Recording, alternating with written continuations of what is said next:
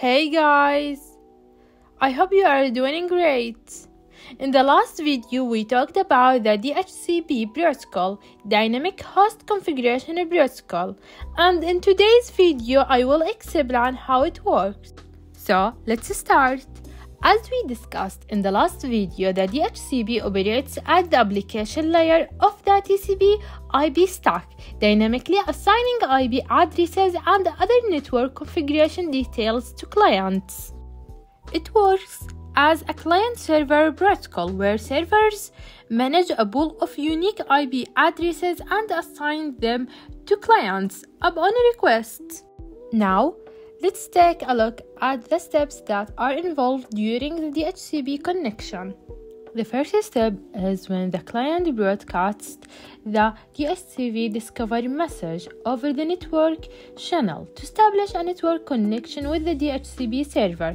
This message indicates that the client device wants to connect to the internet through the DHCP server.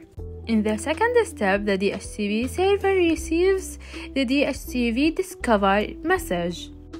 Based on this message, the server reserves an IP address and other network settings for the client, such as the subnet mask, default gateway, and preferred DNS server.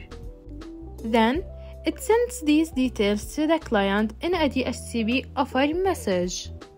In the third step, the client responds to the DHCP server's DHCP offer by sending a DHCP request message. This message requests the offered IP address and the relevant network configuration provided by the DHCP server.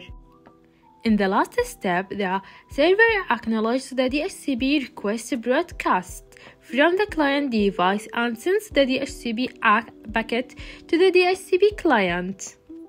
This packet contains the necessary network configuration for the client device.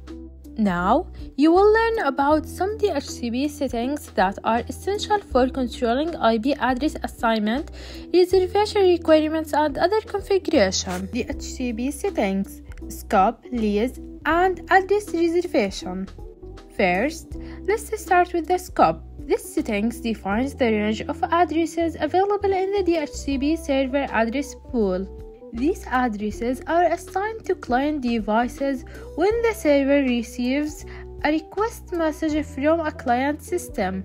The lease setting prevents a single system from monopolizing IP addresses. It assigns an expiration time to each leased IP address, ensuring that the DHCP server returns enough addresses for other client devices on the network.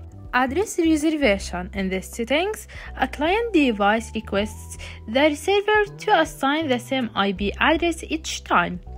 The server identifies the client device by its MAC address when assigning the IP address.